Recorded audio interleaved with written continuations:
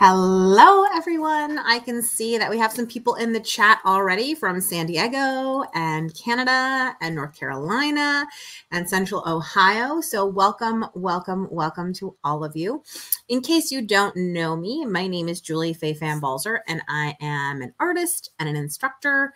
This is my home studio. This is the attic of our house, and it's the place that I call my happy place on earth. And so today we're going to talk a little bit about Design Boot Camp, which is a 5-week immersive course that's coming up in January. And I'm also going to do a little mini class, composition class for you, which is going to basically help you to understand sort of what you are learning in Design Boot Camp.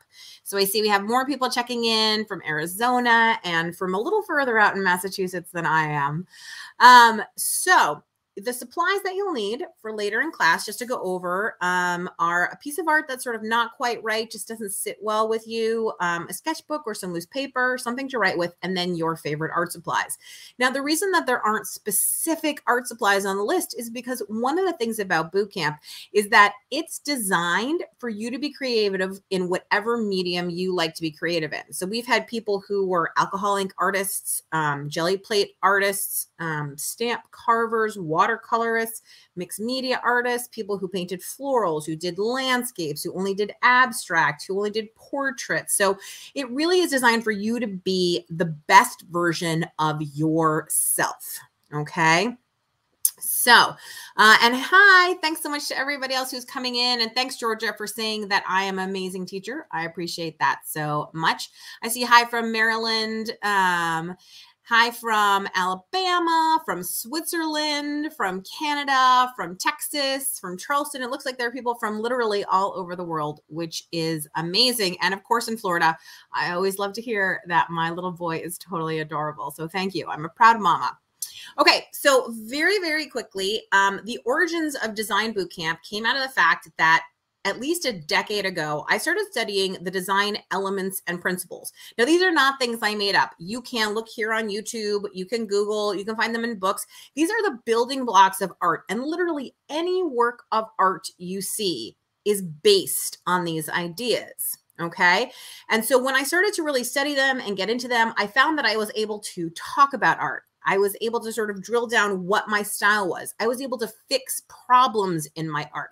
I was able to start talking about other people's art and why I liked it. I just felt like it opened my brain and changed my art. And that's really the point of Design Boot Camp, is to give that to you. So basically Design Boot Camp meets twice a week for 5 weeks, Mondays and Thursdays from 12 to 2 p.m. Eastern. It meets on Zoom. So I can see you, you can see me, we can have a conversation. There is always a lecture that's part of it. And that lecture is given via PowerPoint. So it's going to be somewhat similar to what you see here, where we will talk about, let's say, the element of point or mark, show you lots of examples, talk about exactly what it is, go through some examples in art so that you understand where to see it, what it means, et cetera, et cetera. There's always a homework assignment. And it basically is that simple as we go through all the elements. Then, of course, there's you showing your homework, us discussing. There are exercises in class. So you can see it's very intensive. Now, even though it's on Zoom, and we all know that Zoom can be recorded, it is not recorded. And there are a couple reasons for this. One is I think that it is incredibly vulnerable to share your art in process. So this is art that's not done, art you feel nervous about, you know? And so it's really nice to just have 10 people. That's all. 10 people who just are there to support you, to be part of camaraderie, and it's not recorded, and it's just, you know, in the moment. The other reason is I think it's really important to come to class. It's a commitment. One of the reasons I named this boot camp is not because I'm screaming at you, but it's because it really is a commitment. This requires you to be really interested, deeply and truly committed to the idea of improving your work and studying and really being with me for 5 weeks, and not just on the days of class. We do actually have a Slack channel that we talk in. Now, if you don't know what Slack is and you're confused by technology, don't worry, because one of the things I still remember from the last boot camp I taught is there was one student who wanted to drop out of boot camp because she was scared she wouldn't be able to get the technology. And I said, please, please, please, please, please, just try and see if it's okay. And you know what? It was. And afterwards, she said, I'm so glad I stayed and I'm so glad you helped me. And it was so much easier than I thought. So don't be intimidated by any of that. It's just a way for us to have a lot of communication. Okay, so thanks for checking in, everybody. I really appreciate that. If you have any design bootcamp questions, let me know, but I want to get started with our composition exercise. And I just want to say, you know, like I said, all of these elements and principles are things that you can find anywhere. So bootcamp is really for people who are interested in finding a mentor or a guide, who are interested in the camaraderie of other artists on the journey, you know, who are interested in accountability. We all have resolutions, right? Starting January 1st, but how many of them actually last throughout the year? So this is a great way to meet up with the people who are going to keep you accountable. Class is going to keep you accountable and all that kind of stuff. Okay, so let's jump in. I'm going to show you the work of art that I picked. So let me go ahead and see if I can't make the overhead camera a little bit bigger. Okay, so this is the work of mine that I picked. It's not that I hate it. It's fine, but it just doesn't quite work. There are a couple problems with it. So the first trick here is to kind of analyze what's happening, okay? So you might have noticed this checklist that I had. This is just a quick checklist of these are the elements and these are the principles, okay? And so one of the things that I'm going to go over right now when I look at this is I'm going to break down what are the elements and what are the principles, you know, that I'm using here so I can kind of analyze what I'm doing. So this is very easy because, again, I have the checklist. And I do see there is a question from Kathleen or Kat who says, are the slides from the PowerPoints available for us to download? So the answer is yes. For bootcamp students, you at the end of bootcamp, you get all of the slides to keep forever in a lovely book. Okay. Not in a book, but you know what I mean? In a big PDF that you can print, but it's like hundreds of pages. Just FYI, I probably don't want to print it. Okay. So I'm looking at this and I don't really see any marks or points. Okay, so that's interesting. There aren't any of those.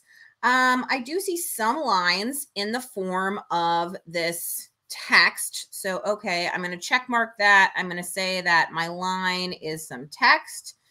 Texture-wise, there's some visual texture, but for the most part, and the visual texture is really in here. Now, if the things that I'm saying are confusing and you're like, Julie, I don't know what this is. I don't know what visual texture is. I don't know what this is. That's what Design Bootcamp's about, is so you understand. I'm just trying to give you a shorthand so you can understand really quickly, okay, what we're going to go over and the kinds of things you're going to learn. So there's some, but it could be more. It's really brushstroke where I'm seeing any visual texture. And you can go down this list with your own work. So color hue. So this, I think, is one of the more interesting things. So if a color wheel is yellow, blue, red, those are your primaries. Then you have orange, blue plus red is purple. I don't know why purple is the only one that I decided to write out and spell incorrectly. And then blue and yellow is going to be green. Then in here, you're going to have a yellow green. You're going to have a blue green, sometimes called teal. You're going to have a what is called blue violet. You're going to have a red violet. You're going to have a red orange. And then you're going to have a yellow orange. Okay. So let me look and see which colors I have used here. Well, I have yellow, I have green, I have yellow green, I have blue green, I have a violet here, I have orange, I have a form of red here that's a dark red, I have, what other colors do I have in here? Do I have some blue? So basically what I can tell by looking at this is that I have used like every color. I mean, I like color, but that's probably not a good idea. So one of the things I'm going to write on my checklist here with color is maybe limited palette. Let's try this again. That would probably help this a lot. So value and saturation. If you learn one thing, if you study one thing, value should be it. Value makes the biggest difference in your work. So let me just show you this really quickly. I have a grayscale version of this piece. You should be able to see it right here. And what you can see in this, oops, where did my things are disappearing? Sorry, let me try to pop that up again. There you go. So there's my grayscale version. And what you can see in the grayscale with the color removed is you can really see the design. Okay. And I can tell that, for instance, this lower right quadrant, right, doesn't seem to have a lot of the dark values. And then I can see that like it's really top heavy in a funny way. So those are some things that I can address once I look at the value. Okay. And in class, one of the things I'll teach you is how to use one of these value scales to really evaluate your work and figure out where you could improve. Okay, so next bit of analysis that I want to do is I want to go down and I want to look at how am I using space. Not well is the answer. I need probably some more resting space.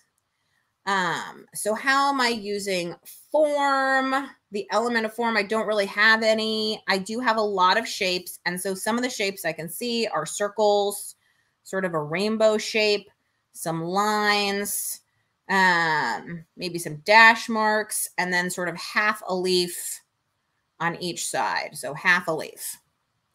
So I've gone down the checklist of elements. So if you're working with me, you've gone down your checklist of each of the elements, what they look like, you know what I mean, how you're doing in this. And now you have an assessment where you kind of already know the problems. We don't even have to get into the principles, which is how you do things. So just to remind you, the elements are the ingredients. They're the things that make your food, right? That make your art. It's like if I give everybody in this room right now, I can see that there are 60 of you here right now. If I give you all spaghetti, white wine, shrimp, marshmallows, graham crackers, and some fish, we might have some similar dishes that come out, but we might have some wildly different things. Some people will divide them into 2 dishes. Some people will put them all together. Some people won't use all the ingredients, right? So the ingredients are the things that we all have available to us. And that's the elements of design. We all have the ingredients. Now, you may have special ingredients that you like that you are known for, right? You're a certain flavor. And you're just like a chef may be known for creating certain kinds of food. You're an artist who's known for creating certain kinds of foods. And that's your style.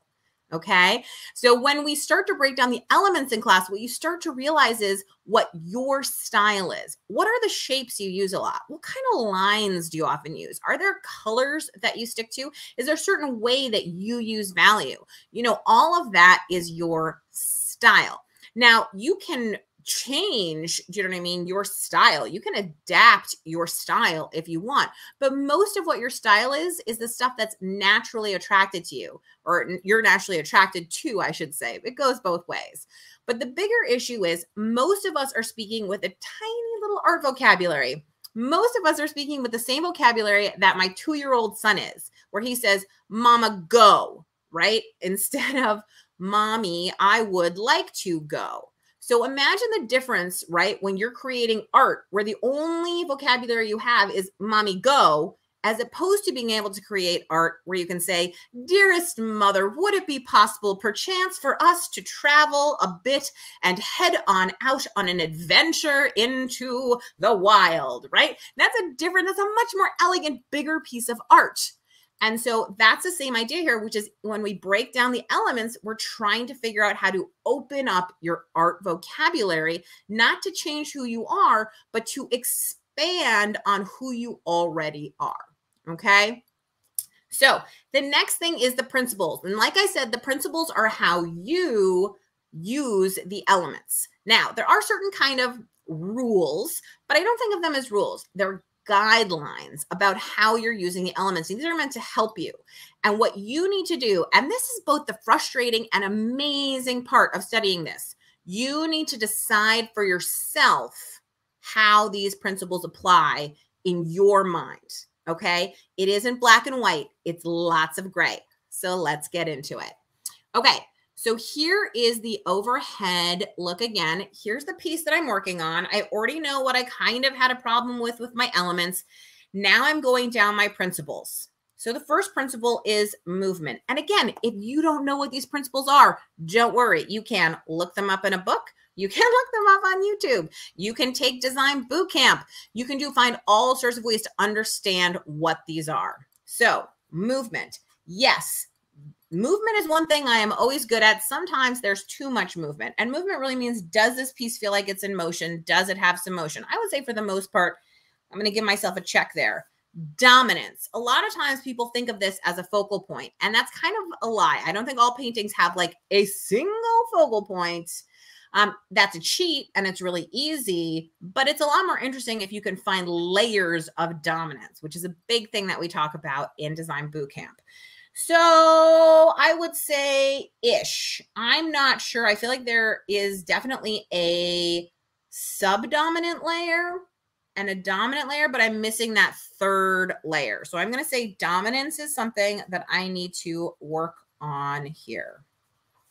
Variety. Well, there's certainly variety of color. We figured that out with the color wheel, didn't we? I'm using every color all at once, apparently.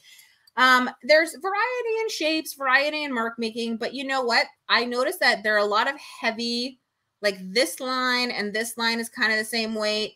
This and this feels obviously very similar. So I would say I could do better with variety. Could do better. Unity. Unity is the opposite of variety. So variety is that there's a lot of different kind of stuff going on. So it's not boring. Unity, the question is, does it feel unified? Does it feel like a complete composition? And I would say I have some unity problems. I have some unity problems. Part of it is that the colors are crazy. Part of it is the design. So let's look at what the design of this actually is. Okay, so there's like a strip on the side. There's a small section and then a small section and then a big section. There's this big thing coming in here. Then there's a leaf thing here. There's a leaf thing here. And then there's like something happening down here. Okay. That is a lot of stuff and not particularly sort of well put together or unified. So how can I change that? Well, I could probably change it a lot of different ways, but very simply, could I take this large element and keep it because I like it, and then keep this small element again because I like it, and then instead of having this big dividing line or these random leaves and all these little sections, could I just create maybe something that went back here? This design is so much more simple and elegant, right, than this kind of hot mess of stuff that's happening over here. So it feels to me like, okay, I'm getting a sense of this is a more unified composition. Do I have contrast? I do. Contrast is another thing I happen to be good at. Proportion. Are there things that feel, so proportion is like if you drew a person, I'm just going to draw a carrot with arms and feet. Okay, it looks like a dolphin person. And then you had their head be like this. Their head is out of proportion, and we can understand that. But if they have a head like this, their head is probably more in proportion. And now they just have a really cool big afro, right? So when you're doing abstract art, proportion is the same thing. And I can actually see here that this design has more proportion in it, and this has less, right? Because this thing versus this, like the sizes aren't quite right. So proportion is about relationships between things. Rhythm. Rhythm is one of my favorites. And if you think about music, then you'll understand rhythm. Does your piece have rhythm? So rhythm, line, line, line goes right? Even like the circles here going bump, bump, bump, bump, but then they also have circles here going bump, bump, bump, bump, bump, bump, bump, but then there are also circles here going. So yes, I think this has rhythm. There's music in it. And that's one of the reasons I often tell people, right? If you've ever watched a stencil video of mine, you know that I tell people to buy the big 12 by 12 stencils and the small 6 by 6 stencils, because you want to have rhythm. You want to create some big and some small at the same time so that things have rhythm. You don't want to just use the same exact thing over and over. So if you love circles, I don't think there's any harm in collecting 1,000 different like stamps, stencils, screens, whatever that all have circles, because you're going to use them together to create really interesting rhythm. Now, rhythm is not pattern, and that is something that we discuss a lot and people get confused about in Design Bootcamp, but it's important to understand the difference between rhythm and pattern. And then finally, balance. Is this piece balanced? And I think it's easiest to see balance when you look at grayscale.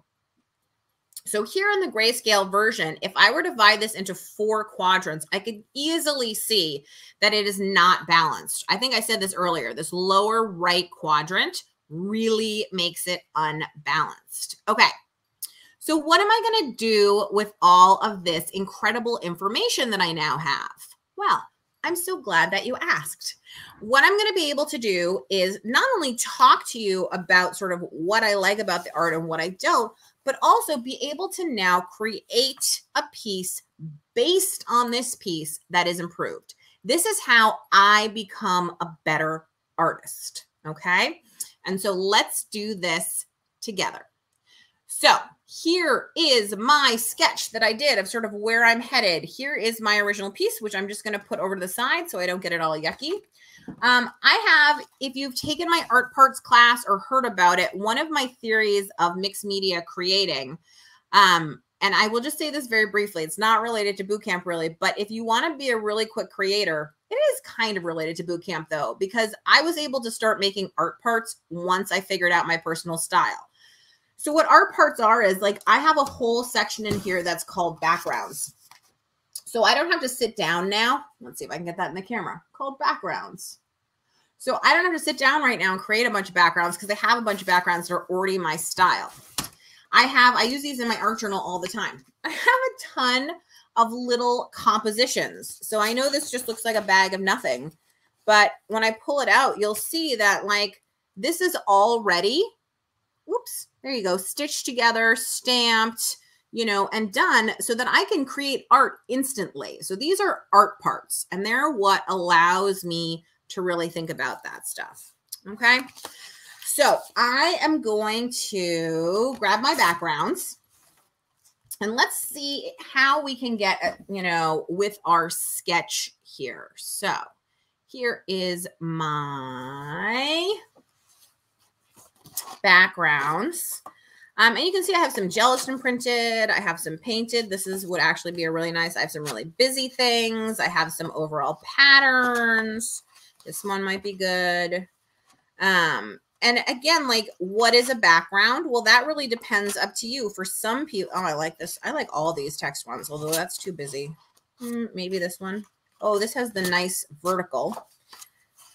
Okay.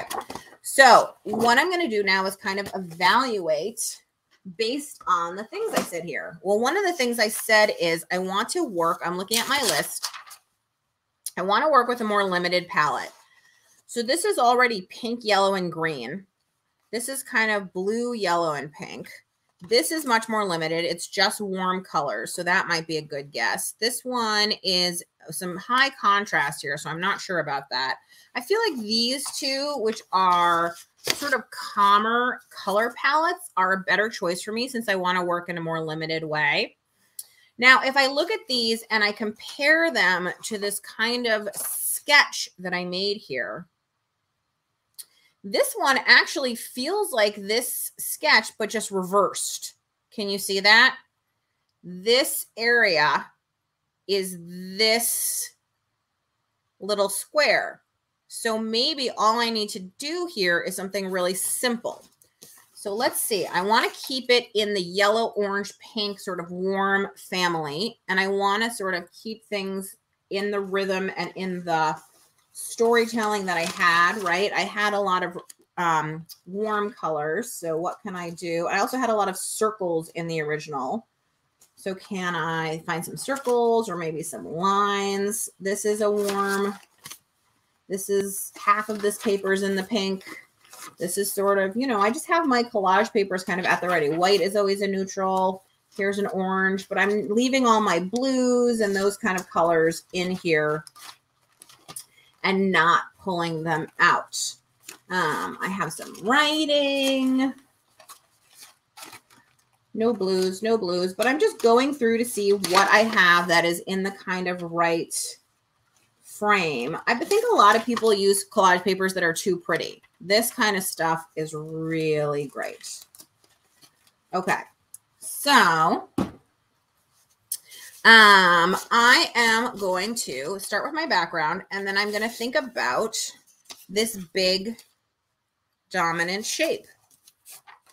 And I'm thinking a little bit about value. I'm thinking a little bit about hue. I'm trying to keep all of those ideas in my mind at the same time while I'm looking at this.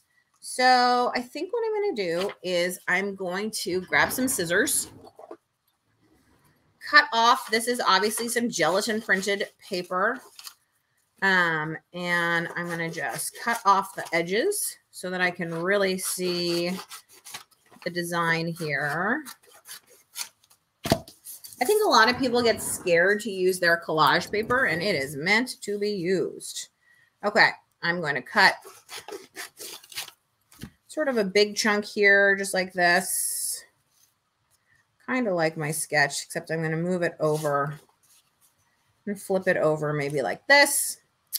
Then I'm wanting a large sort of ovally shape, maybe like this, coming out. So I'm just reversing my sketch here, and you don't have to be a slave to your sketch, but it is just an idea. And then maybe I'll go digging for some art parts. See what I've got that might, oh, there's that red paper used. Again, interesting. Too many colors, probably. Maybe something black and white to really kind of stand out. And maybe it just needs a little base of something to make it slightly larger.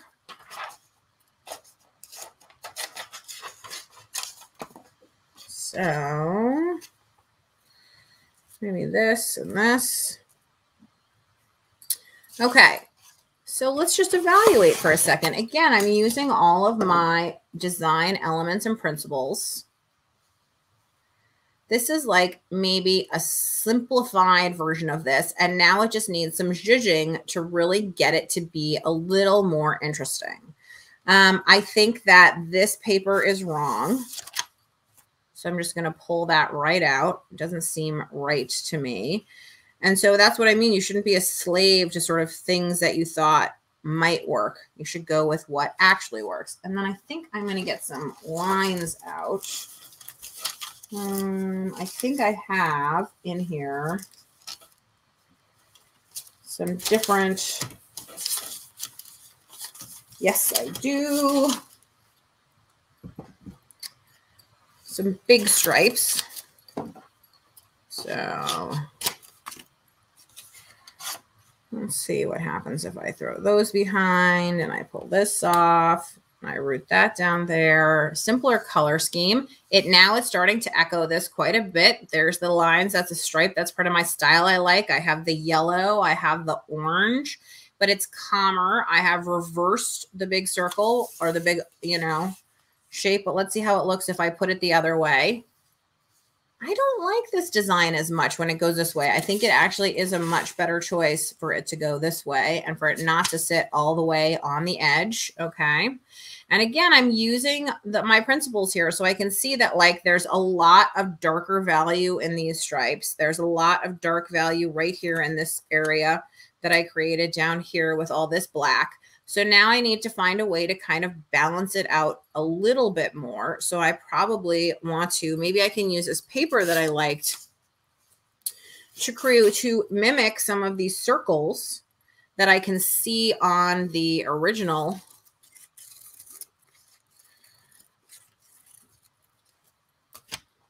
And create some of that movement that I gave myself a check for, but now is lacking in this one. So I'm able to, I know a lot of people talk about intuitive art and intuitive that. And I think that's fantastic that they have the intuition to do it. I use my intellect. And I think that when you understand the design principles and elements, it becomes intuitive once you've done the work. Once you've done the work to cement it in your head and really understand it, it becomes intuitive down the road because you've practiced it so much. But I don't think it starts that way, or at least it never has for me.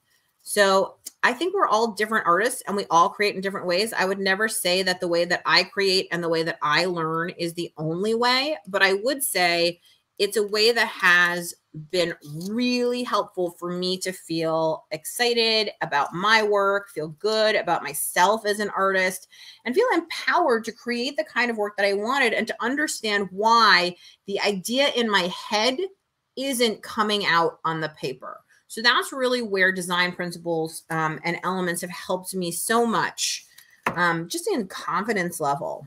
Oh, I really like where this is headed. So you can see these circles, I took that idea. These stripes, I took that idea. This shape, I took that idea. And now I think we probably need just maybe one or two more little things to make it work for me. And that's the other thing to note. We're all different. We don't all like the same things. We all have different ideas. I'm just wondering, since this is so dark, if it has any place in here or if it's just too much. Interesting. Maybe, baby. But we're all different and we all have different tastes. And Design Bootcamp is not about you being an artist like me. Design Bootcamp is about you being the best artist that you can be. Oops. You know, and part of that is figuring out your personal style. So very quickly, I'm just going to go down some of the questions and then we'll return to this after we've had a moment to rest our eyes. Georgia asks, why does her jelly printing look so sloppy? Not blurry, but sloppy. So Georgia, a lot of that can be answered in my gelatin printing class, A Year of Gelatin Printing, particularly in the first unit, which is about just simple acrylic paints. It's usually about the amount of paint that you have on the plate. Okay, so I hope that helps. Hi from Cyprus. That's awesome, all around the world. And Christine was asking, can anyone tell me what the first of the element was, the one before line? It was point or mark. Peggy says, what is the paper you're using to make backgrounds? Watercolor paper? Oh no, Peggy. It is just cheap cardstock from Staples. I just go down the cardstock aisle and grab myself a ream of it, and I love it. Yep, and Florence has got it. It was Mark's. Thank you, Florence. And Georgia says the bottom right needs something. Okay, well, let's take a look back and see if the bottom right needs something. So one of the things is I have a very messy background here, and it can be difficult on a very messy background to see what is going on. So I'm just going to grab a file folder. This is a quick messy desk trick. But if you just get something a little more neutral behind your work, then you might be able to sort of see it a little bit more to figure out what's happening. So I agree with Georgia that the bottom right feels a little empty. And I think what it probably needs is some stamping, some small mark making, because right now everything is the same sort of weight. So what I really need to do is glue everything down and then come through, I think, with some lines in a really shorthand way. Let's just, where's the pencil I was writing with? Does anybody else's desk always end up like this? Because I can't find anything. Okay, well, let's just use a different pencil. So yeah, I think it needs some kind of like, something like that, like lines, or a little bit of motion and energy to just get it, maybe some little marks and points. And I will take some time to glue this down, and I will email you all the finished composition when I finish it, right? Georgia approves. I love it. Thank you. So Lorna says, what are the tab labels on your folders? So these are just how I label my art parts. I do it by shape. So it's just like lines, circles, backgrounds, that kind of stuff, but it's totally up to you. And a recommendation for an accurate paper trimmer. So you guys, you did not know this was going to be a big question, but I'll tell you this. Years ago, I got on the wait list. Yes, a wait list for a paper trimmer, for a Genesis trimmer, which is the most expensive paper trimmer in the whole world. This is probably 12 or 14 years ago I got on the wait list. I think 5 years after I got on the wait list, I finally got the email that said, we have a Genesis trimmer for you. Do you want to pay us our ridiculous amount of money for this trimmer? And at that point, I was like, I'd been using a Fiskars trimmer, totally happy and fine. For years, I'd had to replace it multiple times, but they're so cheap. It was kind of like, whatever, you just replace it every year and it's fine. I love my Genesis trimmer. It is fantastic, accurate, awesome. It is wonderful. I have also heard very good things, though I have never used it, about the Caterpillar trimmers, which I think are cheaper and you don't have to get on a wait list for it. So I also do a lot of cutting with a rotary cutter that's dedicated to paper. Okay. Karen says, do you offer another design bootcamp this year? I'm traveling some in January, February. So far, this is the 3rd year I'm teaching design bootcamp. I only offer it once a year, partially because it takes up an enormous amount of time and energy for me too. So I think I probably won't offer it again until 2023 unless something insane happens. So this is the 2022 option. Sorry, I hate to say that, Karen, but just so you know. Okay, I always want to please everybody, but you can't always please everybody, right? Okay, so if there are any more questions, do let me know. I just want to tell you a couple last things about Design Bootcamp, which is, again, to remind you, it's about you creating your own personal style. It's just breaking down the elements and principles. A question that somebody asked me the first year is, do I have to create art like you because I don't like your art? And the answer is no. Fantastic. Please don't create art like me. I want you to just understand these elements and principles. And so basically every week we meet twice a week. We go over the homework. You get a lecture, you get new homework. We do some exercises and some demos. Then in between classes, you spend some time doing your homework, talking on the Slack channel to other people in class, sharing things that you found, sharing information. And what I always say to people is, this is your class. It's kind of like exercise, which is to say, I don't care if you don't do your exercise.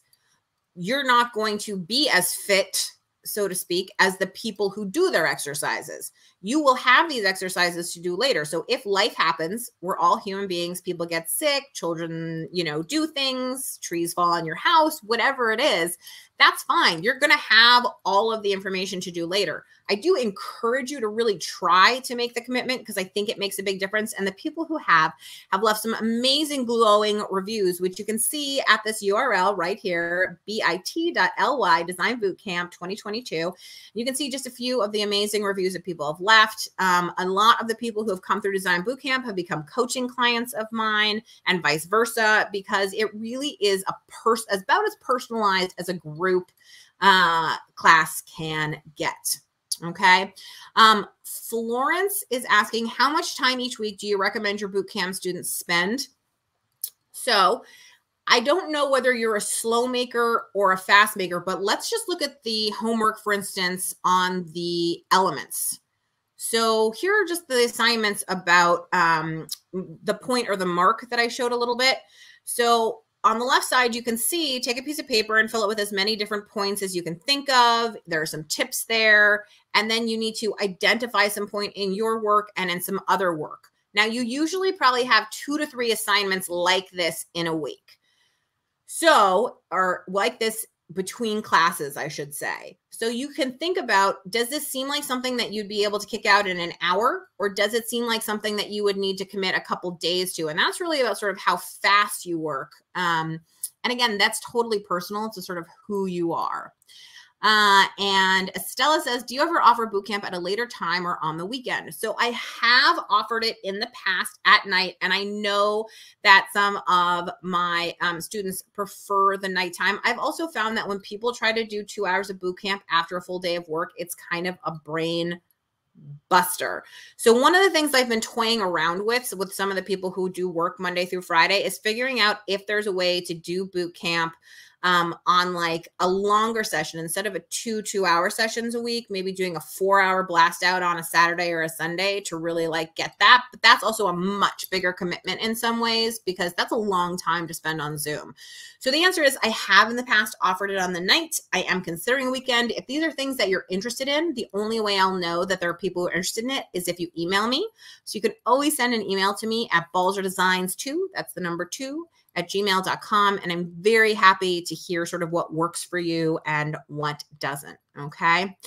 So I think I'll just sort of wrap up by saying this, which is you're very welcome to talk to any of the people who've been through boot camp. A lot of them are all over in the Balzer Design Students Facebook group, which if you, you can find that right on my page at facebook.com/Balzer Designs. And so they're happy to talk to you, tell you their experiences, tell you how much time they took, tell you whether or not it was a good or a bad experience, things that worked, things that didn't. For instance, I originally taught boot camp on Mondays and Wednesdays. And one of the feedback things was Monday to Wednesday wasn't enough time to do the homework. So that's why it's now Monday, Thursday, because that gives you a longer stretch. And then Thursday to Monday, it's kind of more of an even hour of time. Okay. So Estella says that she will send me an email, and Peggy looks like she's down for that too. So thank you. I think that sometimes people don't realize how much I want to please you, and I'm trying to work to make it work for you. So go ahead and tell me, you know, these are the kind of times that work for you. And once I see that there's a critical mass of people who it would work for, then I'm happy to offer it at a time that would work for you. Okay. So thank you so much, everybody. I hope you enjoyed this. I hope it was useful. And I will say just this last thing. Have I said that 12 times? This is really the last thing, which is even if you don't take boot camp, I think it is so worthwhile to study these elements and principles. They have made such a difference, not only in my artwork, but in my confidence level and how I feel about myself as an artist and how I interact with art when I go to museums and how I look at other people's Instagram posts. I mean, I know this is going to sound like hyperbole, but it has truly been a life-changing experience for me. And I think it is a gift that you give to yourself 100%. So however you get those design elements and principles, get them somehow. They're really worth it. Thanks so much for showing up. I appreciate your time.